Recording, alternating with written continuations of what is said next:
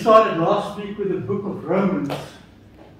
And in the past, what was it? We took the book of Hebrews, verse by verse, and we took the book of Galatians, verse by verse.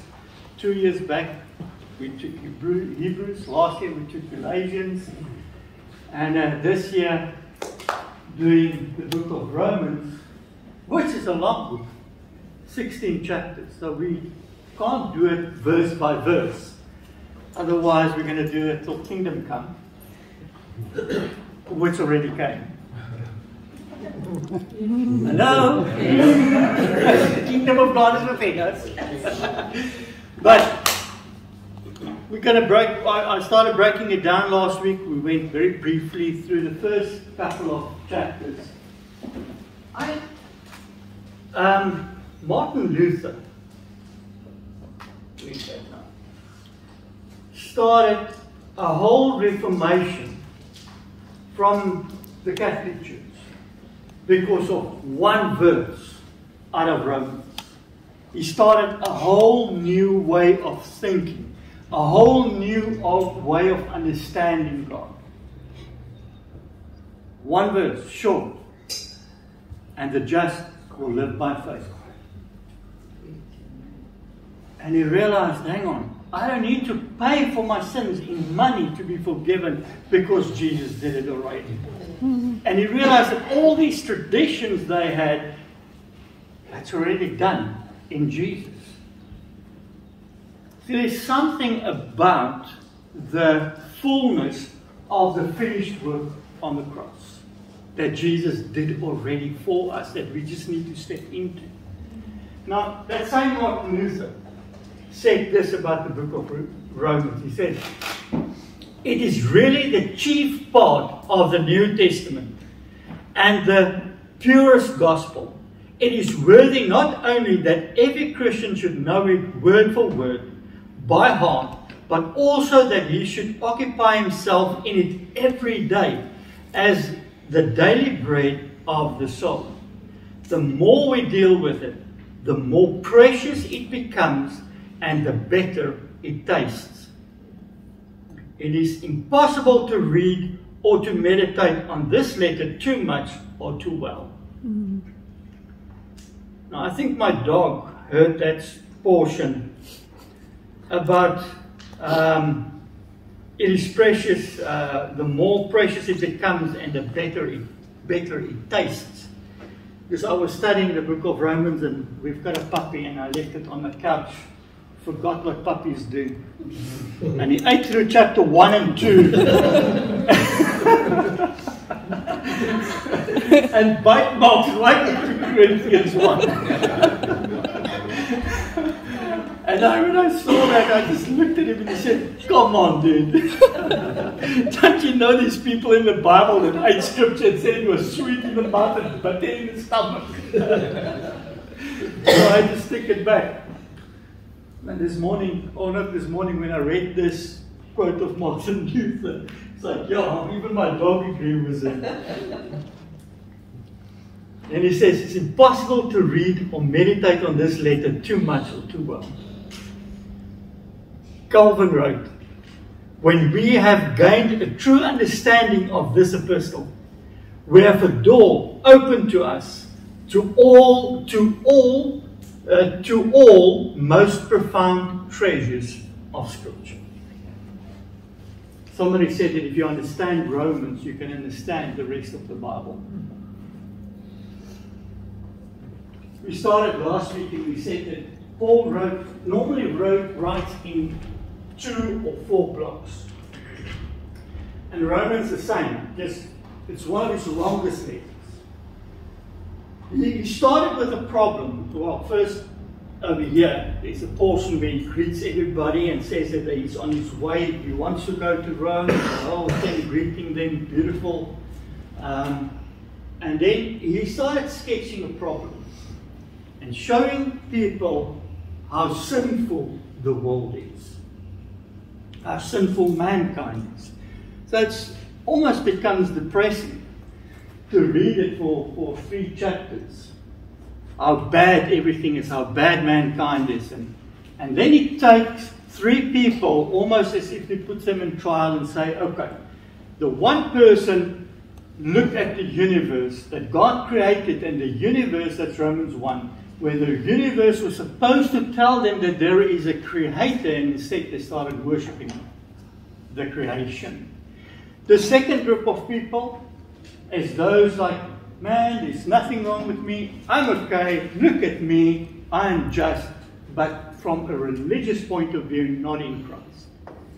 And then the third group of people, the Jew that says, look at me, I can teach you, I know the law, but never does what the law says. These are the three groups of people. And then, and the change comes in the second block where it says, solution, new humanity, 3 verse 21. And I love that, where it says, but now. He starts that new portion, he says, this is happening, but now. And then he tells us what Christ did on the cross. And part of that telling of what Christ did on the cross is this portion now, where we're going to start with the solution of new humanity that God is starting. So, you are very quiet. It starts with chapter 4. There's 2 portions in each chapter. It's interesting. I don't know. I mean, it's not him that put the chapters there, but the person that did the chapters did it quite cleverly. There's in every chapter about 2 ideas that Paul is arguing. The first one in chapter 4, there's 2. The one is Abram justified by faith, and then the promise through faith. Romans 4:1. What then shall we say was gained by Abram, our forefather, according to the flesh? For if Abram was justified by works, he had something to boast about, but not before God. For what does the scripture say? Abram believed God, and it was counted to him as righteousness. Then verse 9, is this blessing then only for the circumcised, or also for the uncircumcised? We say that faith was counted to Abram as righteousness. How then was it counted to him? Was it before or after he had been circumcised? It was not after, but before he was circumcised. So the whole argument going into this idea that God, through Christ Jesus, created a new humanity.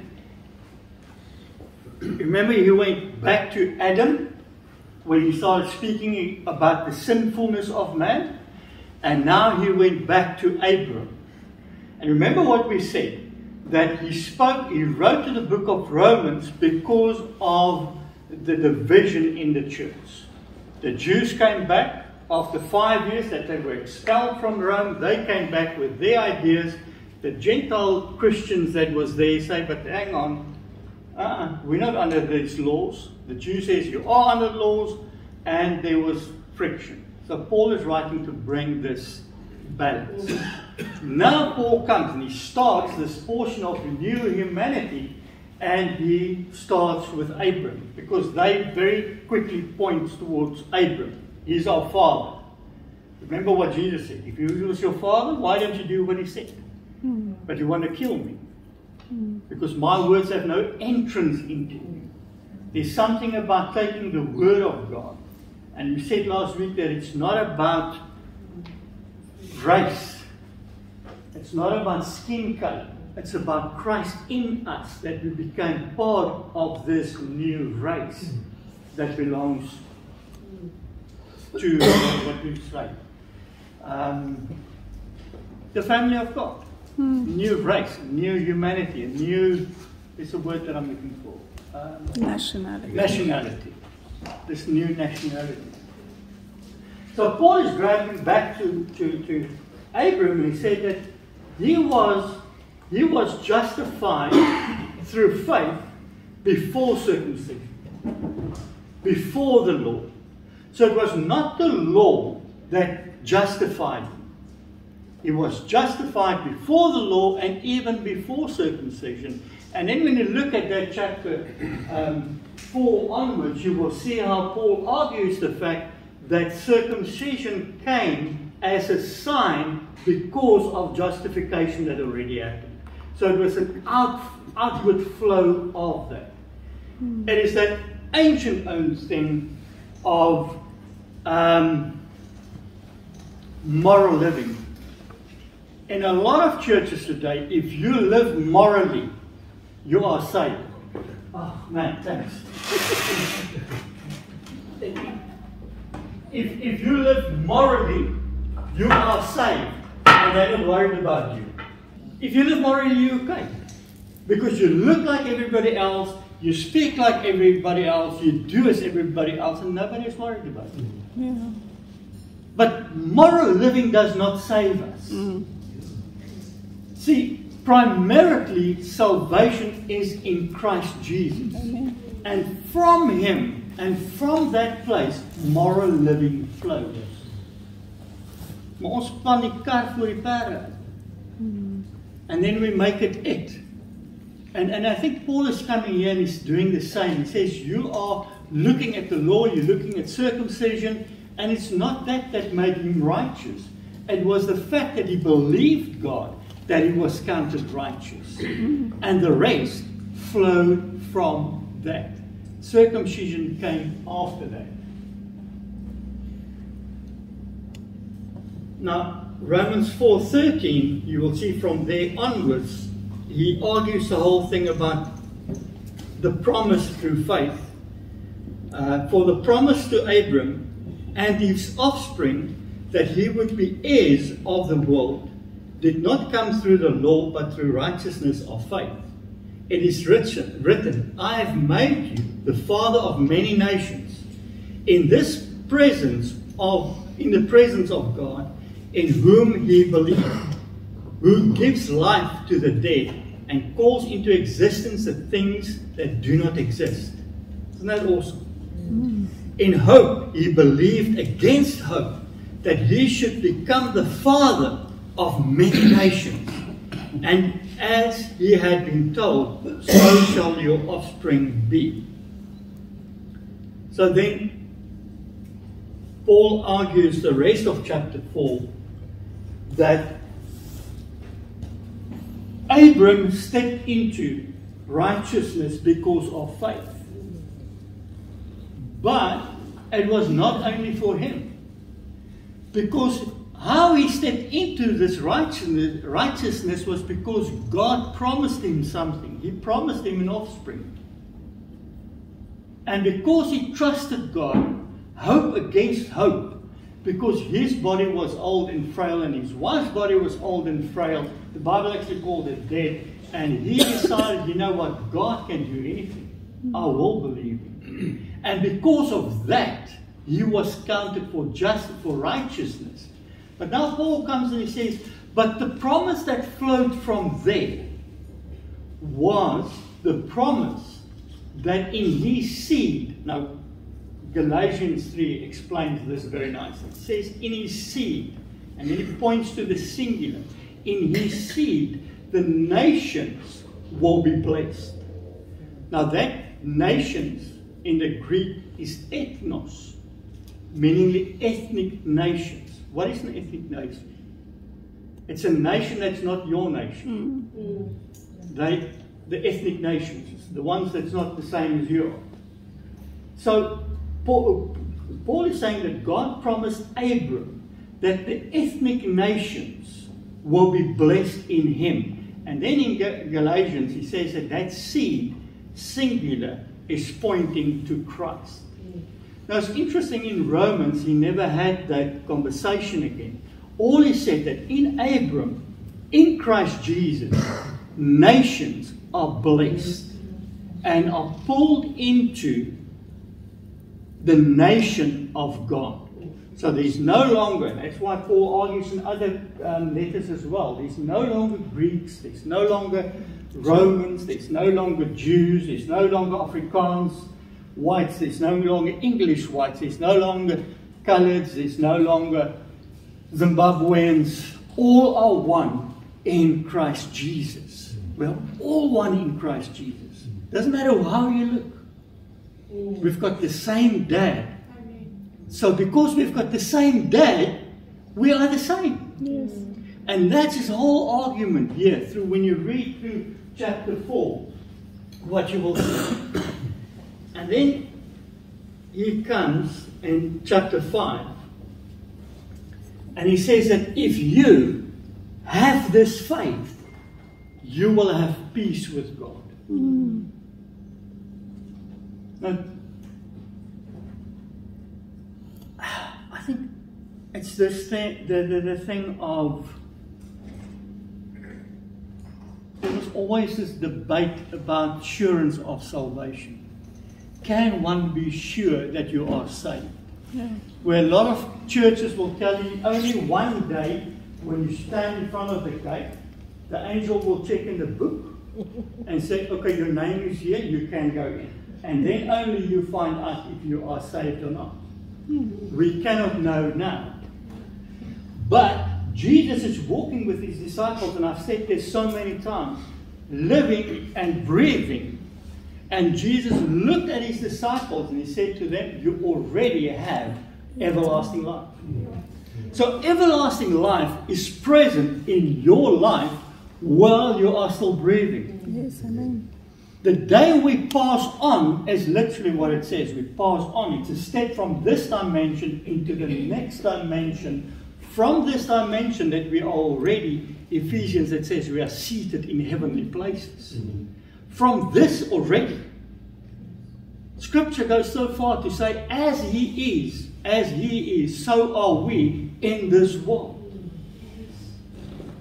So there's already something that happened here in this new humanity, in this new generation that God is creating, in this new, what's that word, Toit?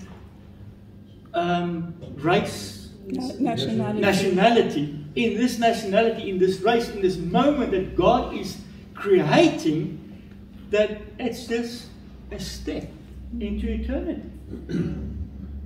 So Paul is arguing this whole thing that we can have peace with God and that we should have peace with God because of faith. But then something beautiful happens. The whole, up to chapter 5, he argues justification, righteousness, as a very technical thing, like a court case. But for the first time in Romans 5, he starts speaking about love. But hear how beautiful he says. He says, I'm going to, chapter 5, verse 5. You must actually read the top as well. But he says, and hope does not put us to shame, because God's love has been poured into our hearts through the Holy Spirit who has given to us.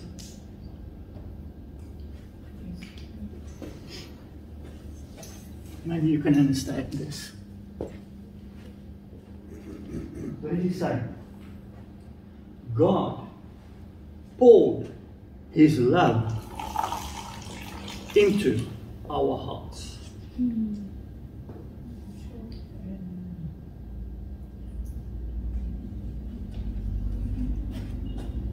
There's something about the liquid love of God. Yes, living water. Years back, I listened to an interview that they had with Bruce Lee, and I can't remember why, but he said to this guy that I had the interview with him, he said, when you pour water into the teacup or into the teapot, it takes the shape of the teapot. And then he said very dramatically, and it becomes the teapot. And then he looks at the sky and he said to him, become water, my friend, become water.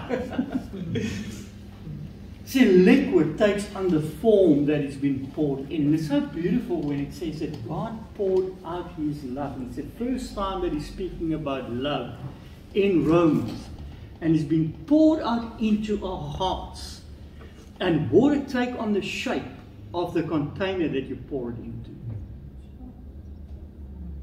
Wherever you are in life, wherever you are in understanding of the gospel, God's love, liquid love, can seep into every crack, every nook, every, what do you call it, gap, and just fills it.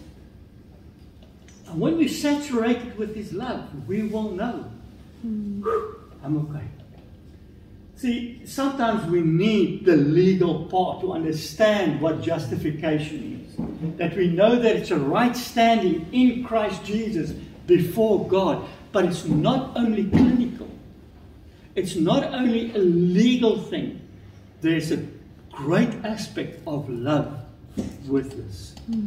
I walk with him. I breathe because of him. And it's all because I love him.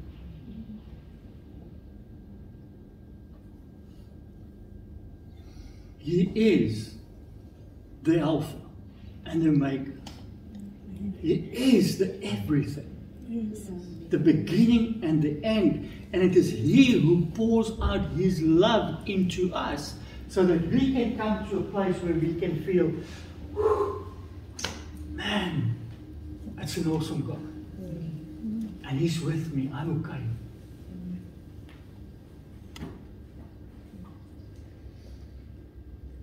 And then verse 8, chapter 5, verse 8. If there's one verse that I will always treasure in my life, and that is the verse in Romans 5, verse 8 that says that God loved us while we were still sinners. Do you know what that means? You cannot out-sin God. You cannot out-sin God. Because he loved you when you were still a sinner. He loves you when you are his child. And I often say it. I don't know about you, but having kids teaches a lot about relationship with God. There's times where I was so cross with my son. There's times where I wanted to swing him from the ceiling. But he's still my son. And I will forever love him. Because he's my son. And don't you think God feels the same? If he pours out his liquid love into us, he loves us. He loves us even though we were sinners, and that can give us peace in this righteousness. Since therefore we have now been justified by his blood, much more shall we be saved by him from the wrath of God. For if while we were enemies, we were reconciled to God by death of his Son, much more now that we are reconciled, shall we be saved by his life. And then Paul goes into the last portion of chapter 5, where he speaks about Adam and Christ. Go and read it. I'm just going to give you a brief overview of it. He says, by one man, sin came into this world. And that was Adam. One man brought sin into this world. And that's why he wrote 3 chapters about how sinful mankind is and how everybody came short of the glory of God. That verse is outside Christ. In Christ does not apply to us. Outside Christ, we've come short of the glory of God. And then a whole argument because we are in Adam. But then Paul comes and he says, as one man brought sin on people, so one man, by his death and his justification, justified generations after him. Amen. You see that picture? Christ brought in death, Jesus brought life. And therefore, as one trespass led to condemnation for all men, so one act of righteousness led to justification and life for all men. For as by one man's disobedience the many were made sinners, so by the one man's obedience the many will be righteous. Amen. Isn't that awesome? So, if somebody tells me I'm in Adam, no way, I am not. I am in Christ. Somebody tells me, yeah, even if we're Christians, we are sinners. No, we are no longer sinners. That's a title for outside Christ. We are children of God. We are in Christ. But we still do sin, but it's different.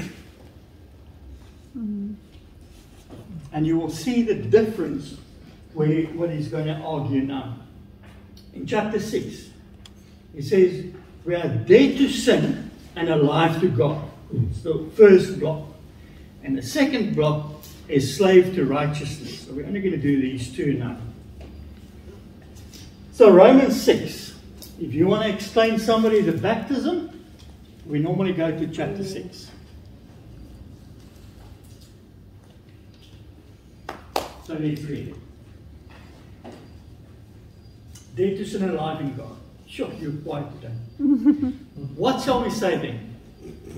Are we to continue in sin that grace may abound? By no means.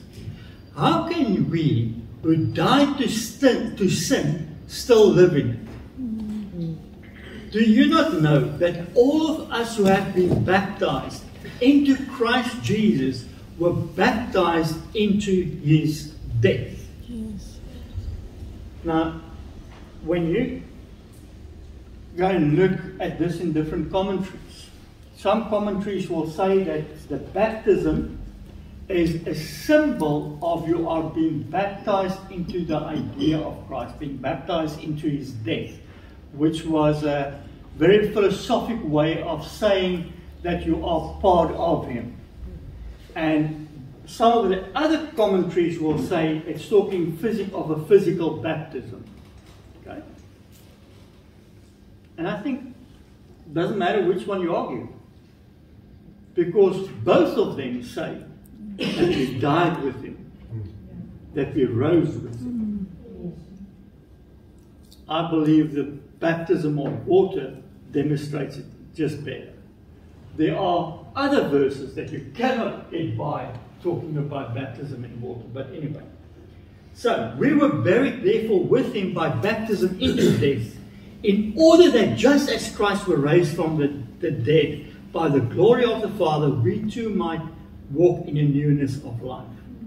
For if we have been united with him in death like his, we shall certainly be united with him in the resurrection like his. We know that our old self was crucified with him in order that the body of sin might be brought to nothing, so that we would no longer be enslaved to sin.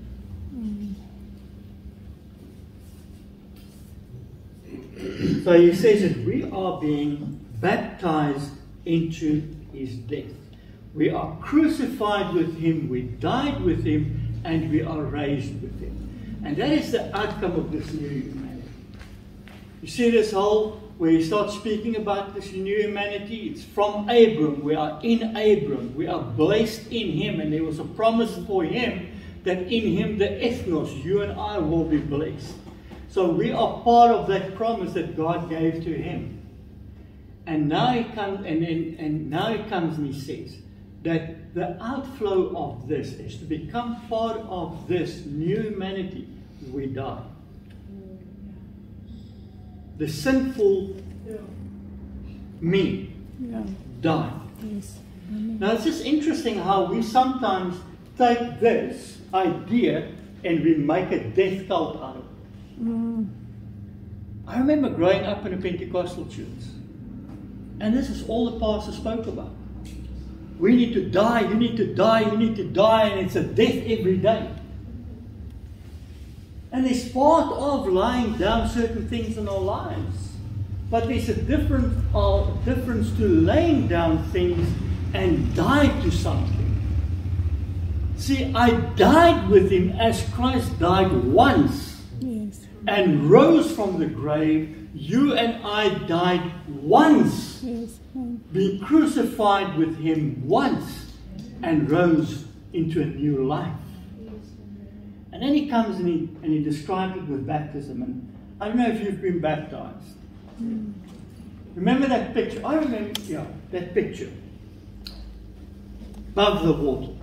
I was diving, one day I was diving crayfish, and I had this experience. Above the water I could hear literally the birds chirping, and I could hear different sounds. And when I dived down, there was different sounds under the water. And I became so aware of the two worlds. The world above water and the world below water.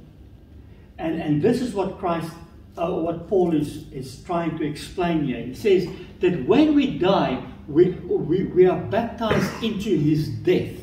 You were alive, the old person, and you died and you went underwater. And it's like a different world. But I don't know about you, but I can't breathe underwater. So when I'm underwater, I can't breathe. It's like as if I died. I can't even breathe. But when you come up out of the water into a new life, what's the first thing you do?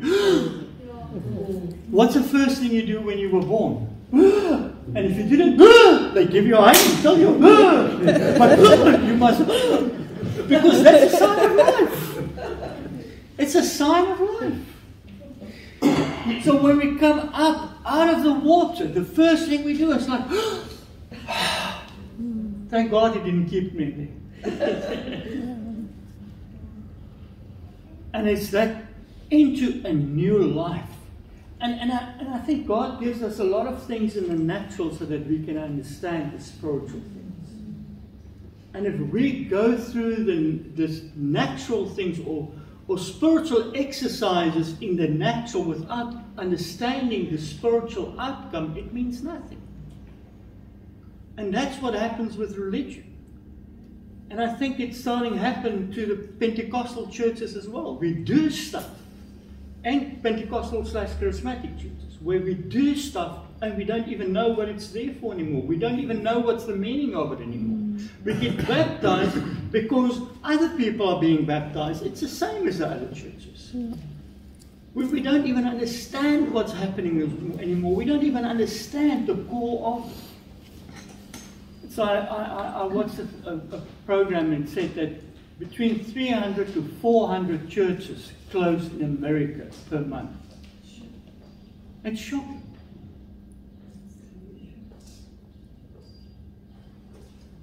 He poured out his liquid love into our hearts. It's a heart thing that needs to happen. Otherwise, it's just mechanical.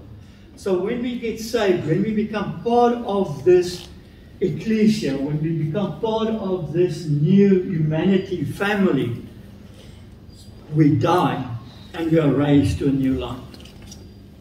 And when you look from chapter 6, verse 15 and onwards to the end of chapter 6, he's now arguing the fact that we are, or not we, that you can be a slave to sin. Mm-hmm. The Greek word doulos, slave.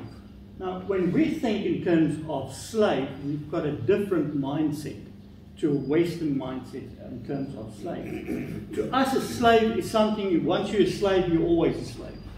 Mm. You are bought and you're a slave, you cannot get out of it.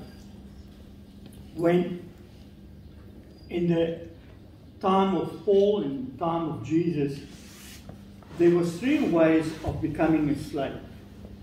The one was you owed somebody money and you couldn't pay him or repay him. You then become a slave because you are a debtor to him. Sounds familiar, eh? Mm-hmm. Bible, actually warns and says, don't owe no man nothing, so that you do not become a slave to that person. So if you owe somebody money to a point where you couldn't pay him back, you become literally physically his slave. And then in that process, as a slave, you did get a salary. Not like we know slavery today. There was a small, a pay that you received. And you could save that up. And you could pay the debtor or the person that you owe money, and you could pay him and come free of slavery again. Okay, so that's the one. The second one is when you take somebody in a war. You capture somebody, and you take him from another country, from another nation, and you bring him in as a slave. And then there's a third one, and that was where, because there was no birth control, people that couldn't look after their babies literally put them on the, what's it? Dump. And the rich people will go and fetch the babies, because they will raise them, but they will raise them as slaves. So you were literally born into slavery. So now with this idea, and with the idea of that you can buy yourself free, Paul is saying that when we sin and we are a slave of sin, we can come free of that. Now the logic mindset is I can buy myself free, because he's using doulos, which is a slave, and a slave could buy himself free. But Paul argued for how many chapters and said that we cannot save ourselves. Man is sinful. Yes. And we cannot rid ourselves from sin. And then he comes and says, Jesus is our Savior. And he says if we are hooked in that sin, we are a slave to sin. He says, but you are no longer slaves to sin, because Jesus paid for us. He paid for our redemption. So that is like, as a slave, it will take so long, so many years to buy yourself free. And here this man walks in and says, you're free. You can go. That's what it is in terms of the spiritual world for us. The day we decided, Lord, I want to follow you, is the day that that stronghold of slavery in our lives broke. And we can walk free. So that's the whole. We will continue next week with chapter 7 and 8, which is all part of the same idea. But can you see the progression here? From where everything is sinful and worshipping nature and all that, and from there how Jesus came, he paid it, he made everything new, and this is now what's happening to this new man in Christ Jesus. There's a history, and the history is Abram. The promises that was given to him. In this we die to sin, we die to that, we die to our sins, and then the second one, the slavery, where we are free from.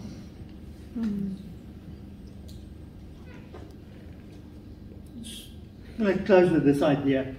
We used it last week as well. You know that if a person committed a crime, let's say we're back in the days where death penalty was still in the law system, and there's no doubt that that person is guilty, he will die for what he did. If he finds a way to commit suicide in the holding cell, the process cannot carry on. They can't go and pick somebody else to die for him, because he already died. They can't, the whole process stops, because the person that is guilty is already dead. Now this is the picture Paul is saying. You and I were that person in the holding cell.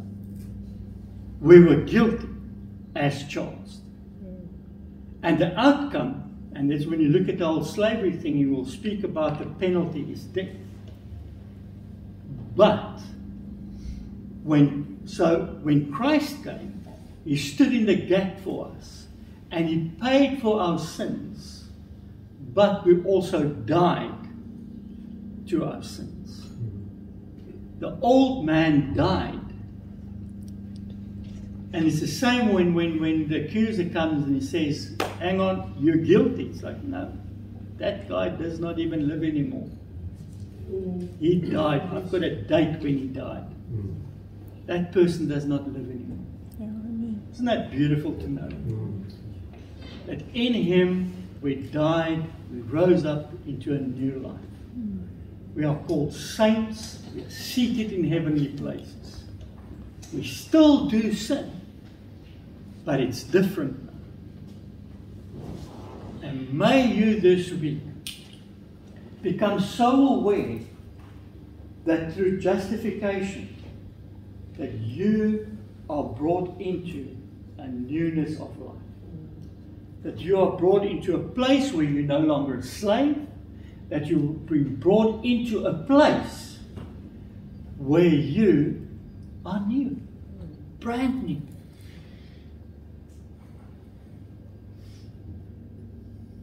That he poured out his liquid love into you, and because of that, you can respond with love. May you become aware of this. Father, I thank you. We can sit here, no lights, no electricity, but that we can be so aware of you that we can still know that your power is never off. Your salvation is always there for us. Your salvation has been there for us. It's still there for us. It will always be there for us. And Father, I thank you that in this, that you poured out your liquid love into us, and that you are drawing us closer and closer to you by love and because of love. Father, this week I pray everyone sitting here that you will open up our eyes, our spiritual eyes this week, our spiritual ears, that we will become aware of who we are in you. That we will become aware of who we become or became in you. And I thank you for that. May your name be lifted up through our lives.